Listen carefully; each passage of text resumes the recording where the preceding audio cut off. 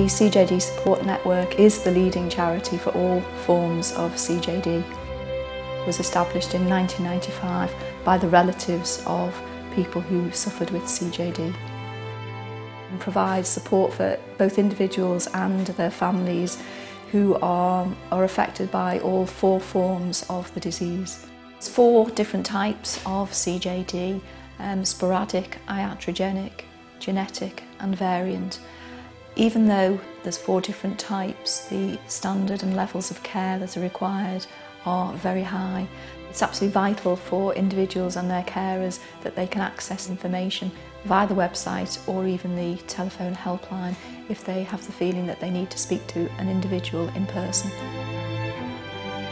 He walked into hospital and within a week he couldn't walk, he couldn't talk properly, he couldn't eat, he didn't really know where he was, he didn't really know who we were. So this decline was rapid. They said, look, we're pretty confident that it's CJD.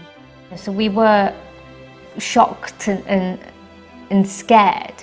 And at that point we were told that he had a few short weeks.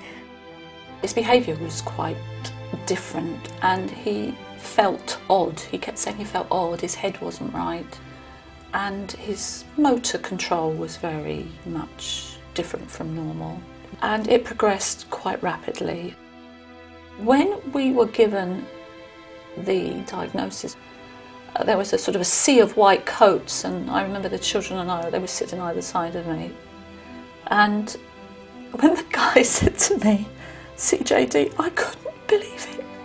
Carers are really important to a person who has CJD, but they do need emotional support, and the support network does provide that, whether it be through the provision of leaflets or a helpline. They sent me various literature to read. So with something as rare as this, it was really good to find somebody who who knew more about it, rather than just reading random things on the internet. The Support Network website has a series of articles which actually explain the nature of the CJD disease and continually update their information so that it is accurate and it is unbiased and is provided by the national experts in the disease. Being able to phone and ask questions when nobody is answering your questions is a lifeline. The CJD support group would say, you can do this, and that's all we needed.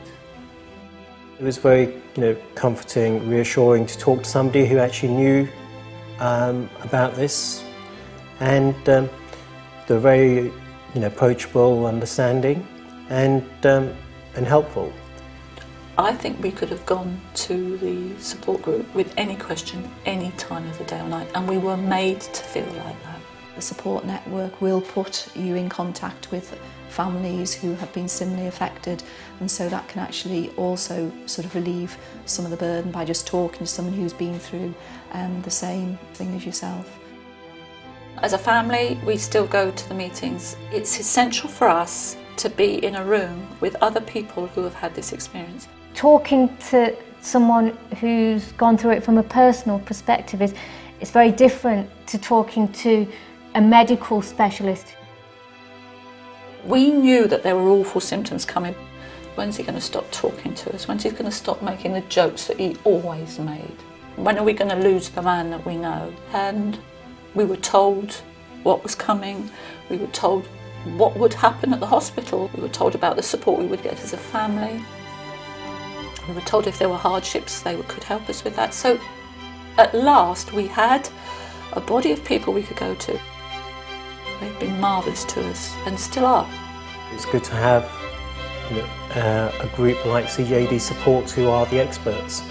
We knew that they were there if we needed them, and with the diagnosis of CJD, there's also a lot of medical decisions that have to be made about, there were decisions about Dad's care, there was decisions about what happens afterwards, does he have a post-mortem, do we have genetic tests? There are a lot of decisions there, and that they know what you're going through. I don't think we would have been able to have given Julian the support that we could do, because you need to be outside of your own needs when somebody is poorly or somebody's dying. You need to be there for them, and that's what we wanted to do, and it was the CJD support team that gave us that.